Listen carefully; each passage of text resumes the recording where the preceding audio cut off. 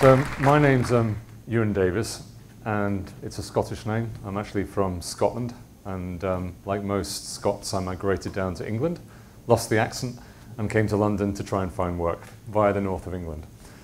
So I run our think tank in Cognizant called the Centre for the Future of Work. And I'd like to start with a very, very quick question. Who's optimistic about the future of work? So I think that's about half of you. Am I right in saying about half? My generation is so pessimistic, you won't believe it. I think this is really interesting because the way I try and frame this is by understanding where my generation has come from. So I was born in the 70s, and I remember a time before technology, before these phones really took off. And I think that's what's changed everything in my life and what's created the stress, because I can remember what it was like being a kid before you could be tracked. And I remember what it was like if you missed the crucial moment of meeting your mates at the town cross in Chester on a Friday night. You were done. You were on the bus home unless one of your friends rang up your mum and left a message. That's all changed. And I think what's really interesting when you look at the future of work, it really is about the future of us as people and what we do. So I'll give you a flavor of what my first job was. I used to spend 8 hours a day working for a company called Kurt Geiger. Now, have you heard of Kurt Geiger? Yeah, I'm sure. Yeah, I'm sure. Judging by these beauties, yeah. So Kurt Geiger is a very high-end shoe shop. I guess it's a shoe manufacturer, owned by Harrods.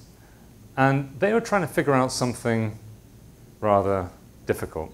They're trying to figure out how they merchandise their shoes around the UK. So my job, 8 hours a day, was to input onto a spreadsheet shoe size data. So I'd get all the receipts from the shop, and I'd spend 8 hours in front of an Excel spreadsheet. It was Lotus 123, but you probably don't know Lotus 123 Excel, and put in shoe size data hour after hour, week after week, month after month. So those merchandisers who were paid a lot of money could figure out how to think about provisioning shoes to Manchester, Leeds, Bristol, London. Leeds and Manchester have very small feet. People from Bristol have very big feet. That's what I learned in my time there. Who knew? But yeah, there is some meaning behind that. But that job's gone. It was around 25 years ago. Clever software does that job. You don't need people like me to sit there, key in shoe sizes, hour after hour, week after week, month after month. And it gives you an idea of how work is changing. Because make no mistake, your generation, and I'll say your generation, you're way younger than me, your generation has a very exciting path ahead of it. And there's so much pessimism around about the future of work that I'd like you to really step back and think about what the future of work could mean for all of you. So much pessimism. You read the news, you have your news feeds, you read the articles online. It's all about automation, it's all about the robots coming, it's all about swathes of jobs disappearing. Yes, some jobs are disappearing, but there are new jobs just around the corner. And if you think about what's happening to all of us, it will give you a clue of how our economies are going to change. So I have a very simple question,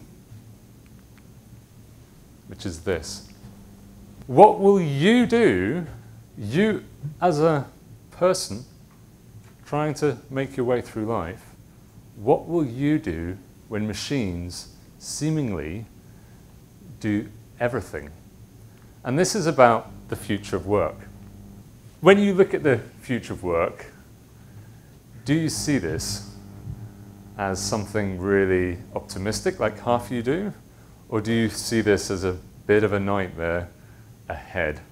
How will I afford a house if my career is constantly shifting and shaping? How do I keep my skills relevant for what could be the future of work? And some of us look at this with excitement, technical wonder, art of the possible. And I think that's where I sit on this debate. I think people will turn around in 10 years' time and laugh at how the NHS is run. In 20 years' time, they'll think, why the heck did we do GCSEs? Did we really? Exactly, you're nodding. My daughter's just done GCSEs. Pile of notes. She'll never look at them again, probably until she's 30. She's gone, why did I do this? Why did I get stressed? There must be different ways of medicating ourselves, educating ourselves, feeding ourselves around some of these new tools and technologies, some of this clever software that's beginning to move into our lives. And I've got a whole other talk about data and how data is beginning to change the world. It really is. But suffice to say, software is now bleeding into every single part of our personal lives and our working lives. If you're a lawyer, if you're a retailer, if you're a banker, if you're in medicine, software is really going to change how you work. But some of you might look at it on this side. You might look at layoffs. If you're my age, you're probably a little bit worried at mid-40s thinking, these machines, you can actually find some software that writes thought leadership that I do. So if I want to put in some parameters, it will churn out LinkedIn posts about the future of work. What do I do if there's machines out there that can do this stuff? You might be thinking about restructuring companies. Yes, companies are becoming smaller. They're also starting to change how they want to work with people. And there's some very interesting conversations or articles appearing about the 3-day working week, about abandoning 9 to 5, about abandoning a contract and letting people just work to outcomes. These are very interesting times to think about what the future of work could actually mean. So is it a capitalist dream or is it a Labour nightmare? Well, actually, I think, yes, we are going to be looking for work, different types of work, but hold tight. We're in the middle of a major shift in how we as people work together to capture value. And I think this is really important. It's trying to figure out what are the new tools for value, because that's what we do when we work. We work to create value. And if there's new tools available for that, what do they look like? And we do have some precedents here. You can actually go back in time and see that this is actually a good news story. You can sort of see how innovations generate outsized results. So if you know your history, you know about the spinning jenny back in the 1750s, 1760s, the mechanization of weaving, the mechanization of textiles led to a boom which changed radically how people worked and where they worked. Think about what the Industrial Revolution meant in terms of how we increasingly worked and how cities grew. You could look at steam and rail, the coming of the railways, and look at the industries that spawned. W.H. Smith grew up on the back of the railways. And I don't know about you, but W.H. Smith feels like it's kind of dying because shopping is changing around Amazon. You know, it's slipping away, it's morphing into something else. And W.H. Smith could actually, I don't want to knock W.H. Smith, but you feel like it's an old economy. And you think, this is really not where I want to buy my newspaper, but hey, it's there on the high street.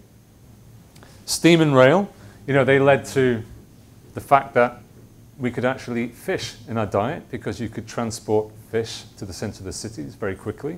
They led to the development of brewing in the north of England. You could transport beer from Burton down to London. If you ever go to St Pancras station and arrive from Paris, the arches there are designed to hold 3 hogsheads of beer because that was London's beer port for the entire capital.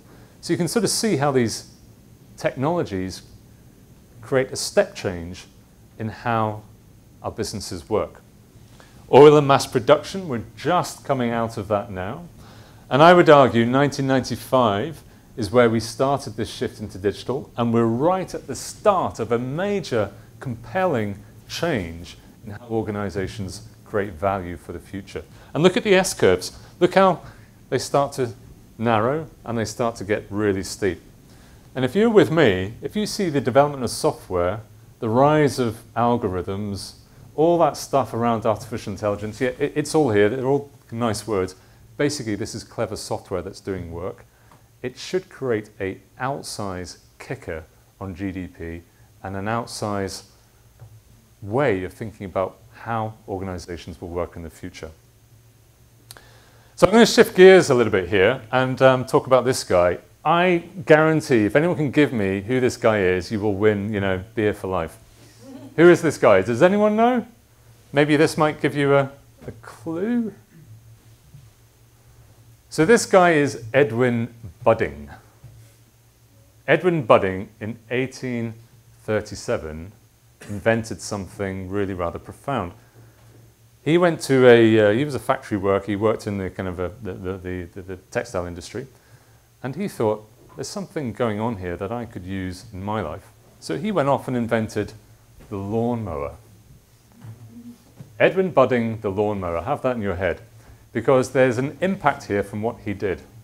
I call it the budding effect. It's the impact of what that one small innovation did to our lives. So before Edwin Budding, if you wanted to cut grass, you had to get down with a scythe, you had to get down with shears. It took a team of people a whole day, back-breaking work. Edwin Budding invented a lawnmower, and it changed the world. On the back of Edwin Budding inventing the lawnmower, we could have beautifully cut grass. We started to think about games we could play on the grass. We started to play football, tennis, and the budding effect led to something huge.